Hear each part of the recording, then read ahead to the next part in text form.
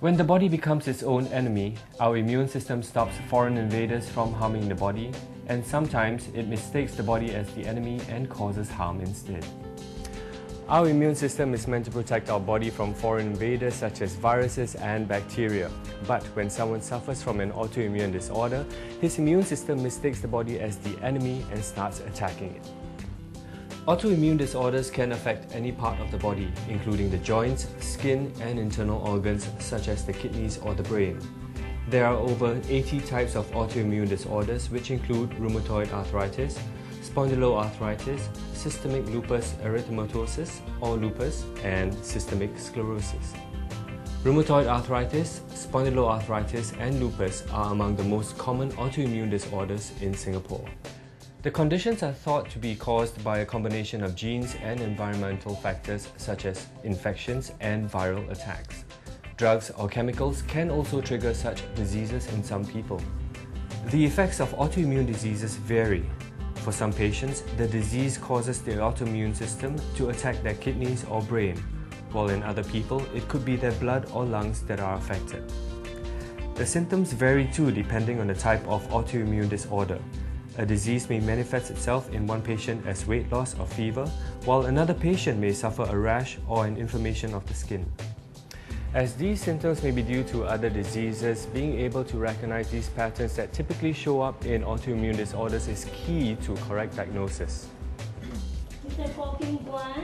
It is also important to examine the patient and his medical history closely. It's very much like detective work supported by investigation. Autoimmune disorders can sometimes be life-threatening. For example, lupus, an autoimmune disease characterized by acute inflammation of various tissues, can become dangerous when it affects the kidneys or cause bleeding in the lungs. Autoimmune disorders are treated with medications to suppress a patient's overactive immune system. These medications must be used with care as they can weaken the immune system and so increase the risk of infections. There is room for optimism. The 10-year survival rate for lupus patients today, for example, exceeds 90%. However, new and better treatments are urgently needed. The sooner an autoimmune disorder is detected and brought to the attention of doctors, the earlier it can be treated and the better we can prevent or reverse some of the organ damage.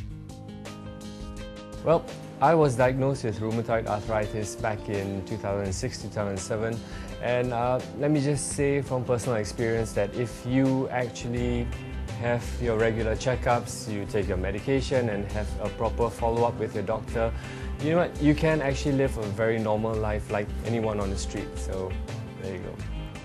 Much research has been performed in autoimmune disorders in the last 5 to 10 years, which has led to more effective treatments becoming available.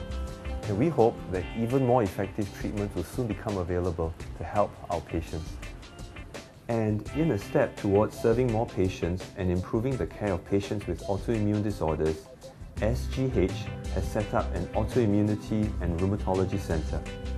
This center synergizes service, education and research, and will have specialist clinics dedicated to the treatment of specific autoimmune disorders such as scleroderma, systemic lupus erythematosus, rheumatoid arthritis, and spondyloarthritis. Multidisciplinary services such as physiotherapy and occupational therapy are available to patients with autoimmune disorders, and senior nurses trained in rheumatology will be on hand to educate and counsel our patients. Patients with autoimmune disorders do require long-term care and follow-up. It is very important for patients with autoimmune disorders to maintain a positive attitude because effective treatments are available, and it has been clearly shown from research that a positive attitude has a good impact on the outcome of their treatment. Regular checkups with their rheumatologist are also essential to maintain good control of their disorder.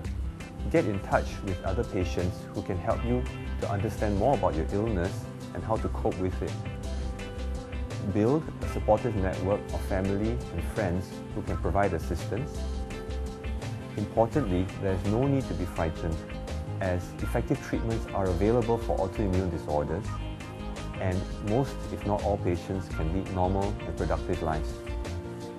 We hope this video has helped you understand more about autoimmune disorders and that patients can actually live on with a more positive mindset. Well, thank you for watching and goodbye.